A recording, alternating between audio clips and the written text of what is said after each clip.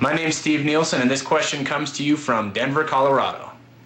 JFK's vision put a man on the moon from a non-existent space program in about 7 years. The new vision for space exploration has provided about 15 years for that same feat.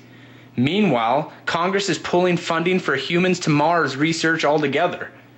Is there a candidate amongst you willing to take a pledge on behalf of the Mars Society of sending an American to the surface of Mars by 2020?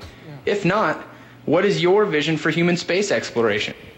Governor Huckabee, NASA pumps some $5 billion into Florida's economy.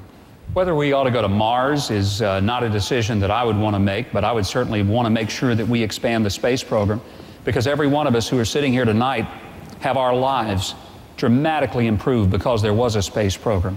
Whether it's these screens that we see or the incredible electronics that we use, including the GPS systems that got many of you to this arena tonight. Some of you were late because you didn't have one, by the way. Or whether it's the medical technologies that saved many of our lives or the lives of our families. It's the direct result of the space program. And we need to put more money into science and technology and exploration. Now, whether we need to send somebody to Mars, I don't know. But I'll tell you what, if we do, I've got a few suggestions, and maybe Hillary could be on the first rocket to Mars.